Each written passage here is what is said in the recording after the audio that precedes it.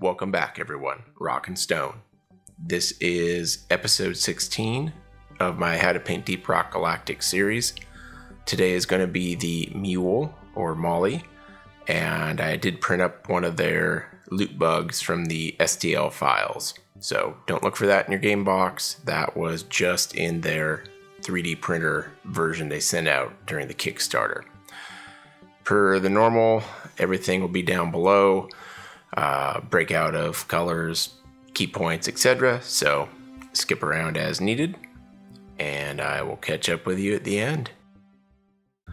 Part 1 will be M.U.L.E the M.U.L.E.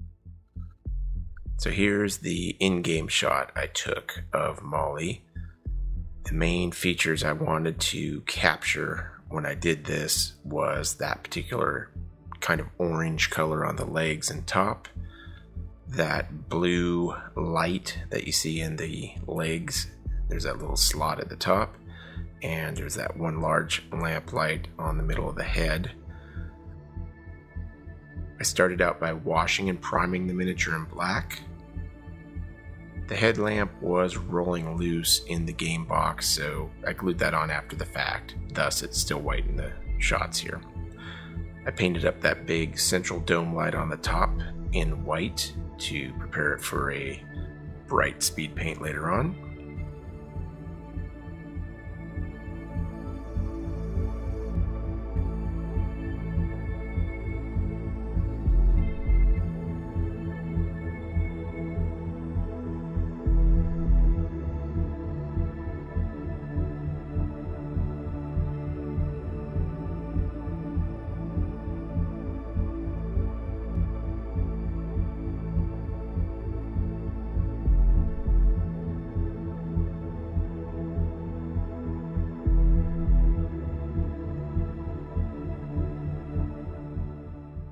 The M.U.L.E is a big metal beast of a machine.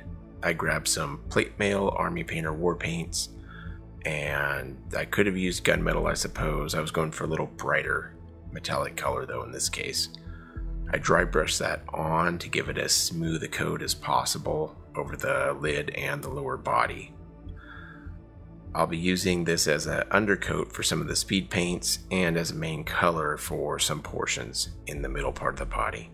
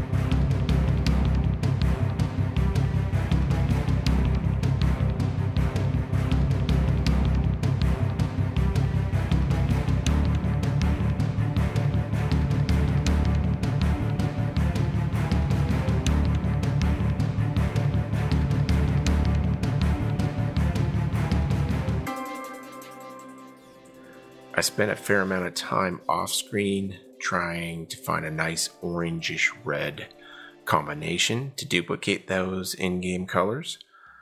I settled on a mixture of 3 drops of Fire Giant Orange Army Painter Speed Paint and 1 drop of the Blood Red Army Painter Speed Paint. I'll focus on thin coats versus slathering it on thick because I don't want it to pull or have staining. You know, this is smooth, kind of a brush metal, I guess you could say, you know, so I want it to be as smooth metallic plate as possible when I did this.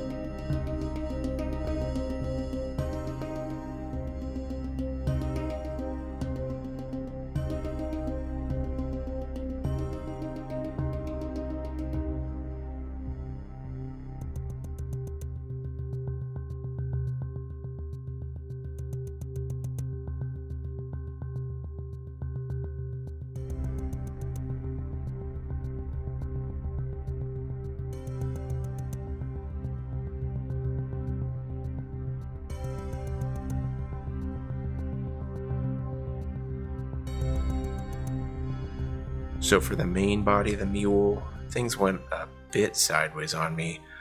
The in-game photo is an off-white metallic color. Speed paints are not keen on a white color of any sorts.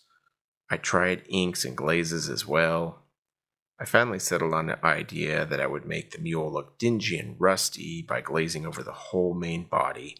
So I took a mix of 2 parts glaze medium, 2 parts burnt umber ink, and added just probably a 1/4 drop of white to that as well to lighten it up. And I slather it all over the model here.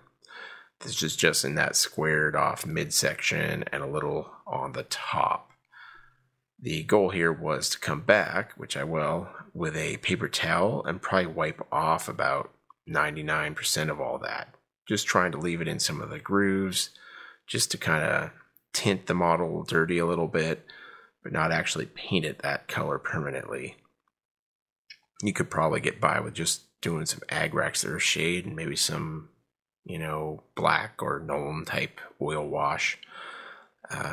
Just so you wouldn't have to hassle and mess with some experiment like this. But this was me playing with stuff, trying to find something, and it still worked out in the end.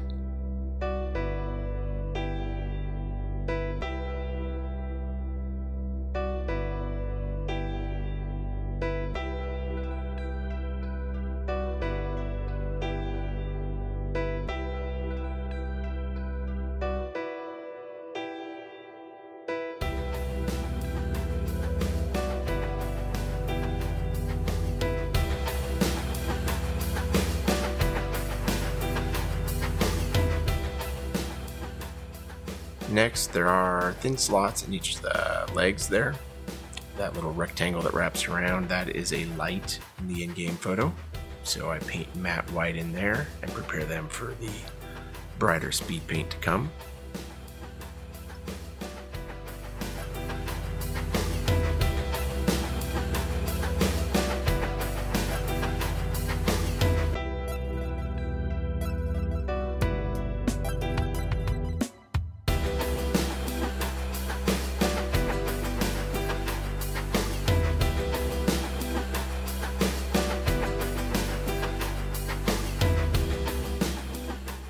I hit up the knee joints with Gravelord Grey speed paint and used the leftover to grime up those vents at the bottom of each of the side panels there.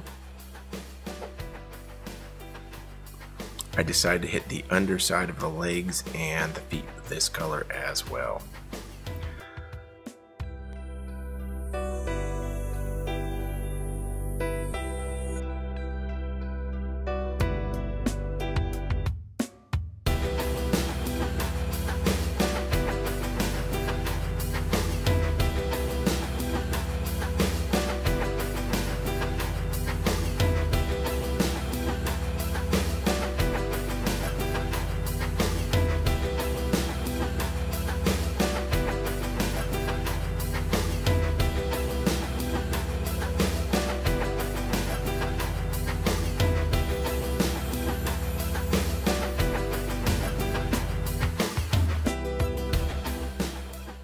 I also hit the metal light fixture, that was the forward-facing light, with the Gravelord Grey, and dirty up the metallic areas on the top as well.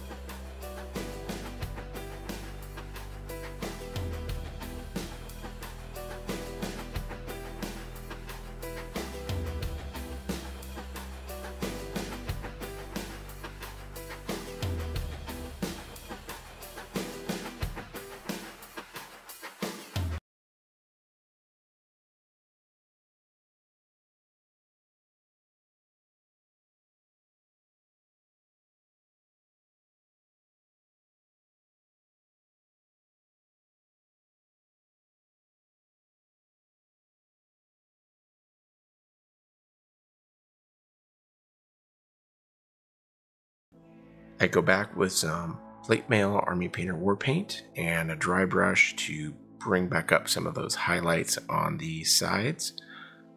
Just that glaze I put over it was a little thick still even after wiping it off, so I wanted to bring back out some of those edges and a few spots just to brighten it up a little bit.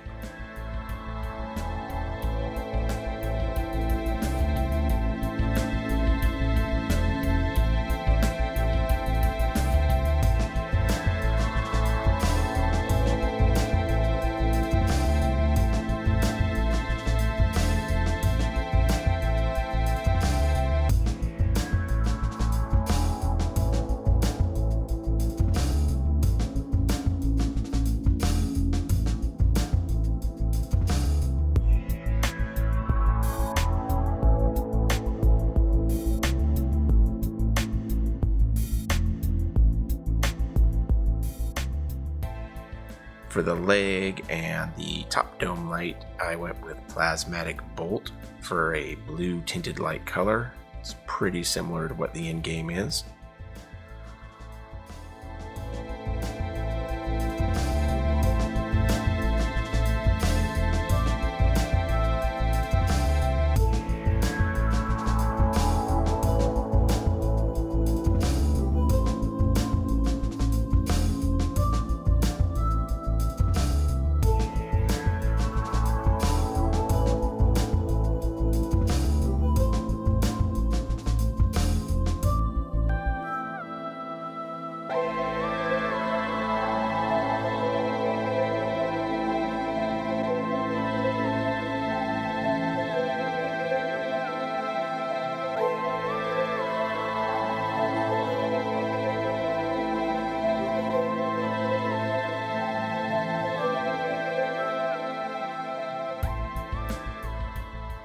Since I didn't want to paint the M.U.L.E all white for the metal areas, I wanted to add some interest at least with the Speedpaint colors I knew that looked good over metallic base coats.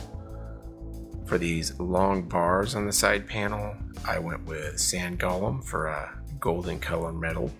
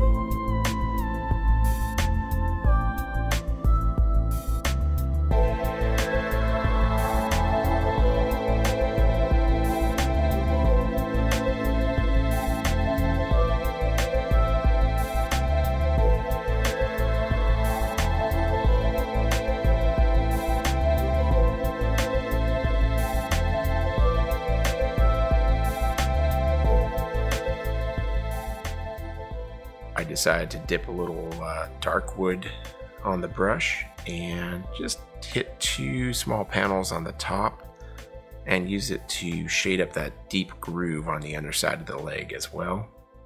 Just experimenting there.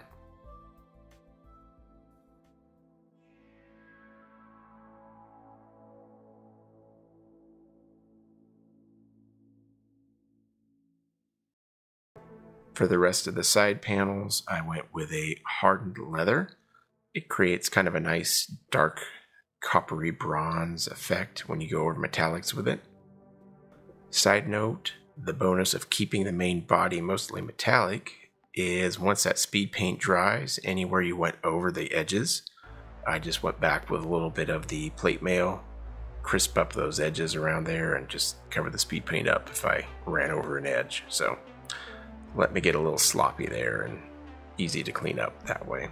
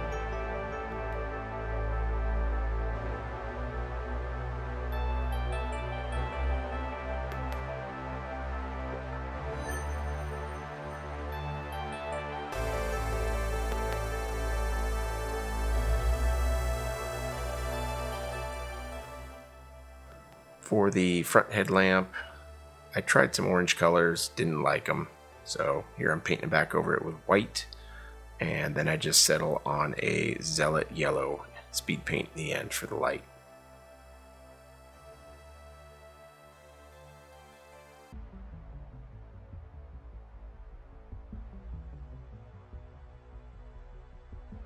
Part 2 is the loot bug, or a golden loot bug in this case. I primed it white and dry brushed the body again with Army Painter Plate Mail off screen.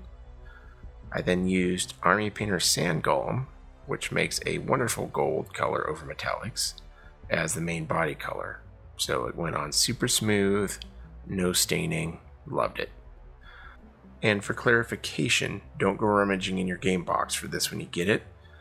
My guess is they originally thought they would use a 3D model, but when you read the rules, there's certain situations where you can occupy that same spot when you flip over these little question mark tokens, and there are loot bugs under some of those. So I'm guessing they made the model and realized they couldn't use that in game, but they gave it out with the free STLs during the Kickstarter. So no complaints here. It's pretty cool looking. I had fun with this one.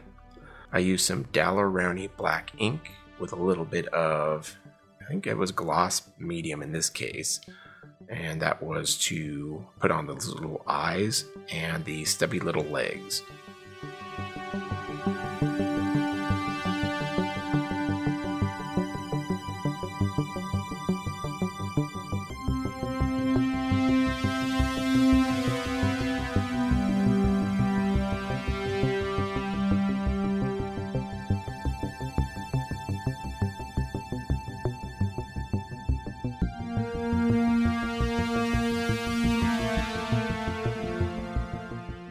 The golden loot bug has bluish eye pupils. Stick a game shot up here. And I wanted to try to simulate that. So I painted some matte white in the center of each eyeball and followed that up with a little dab of plasmatic bolt to create that kind of bluish effect.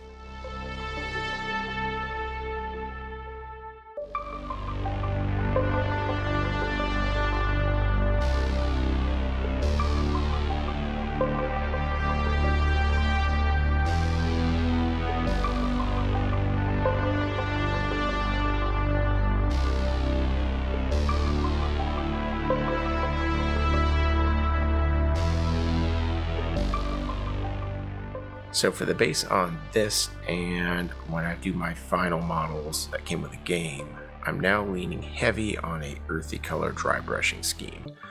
The tiles in the game are all very kind of a lightish brown in color, so in my mind I kind of want the basing to match kind of with the board so they fit in. So that's what I went with here, similar to past videos. Vallejo Earth for the initial dry brush. I follow that up with some Army Painter Desert Yellow Warpaint with a dab of white in that as well. And then the third highlight is just the matte white.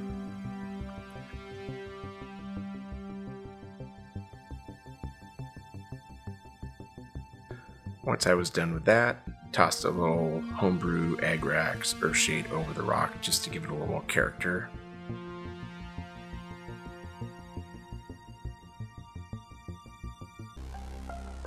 So this was a quick one. Here are a few shots of my 2 table-ready models. I already got the bust out the M.U.L.E here just yesterday, so it was a big hit, dropping the little gems in it. I'll run through a few pictures here and circle back and meet you up in a minute.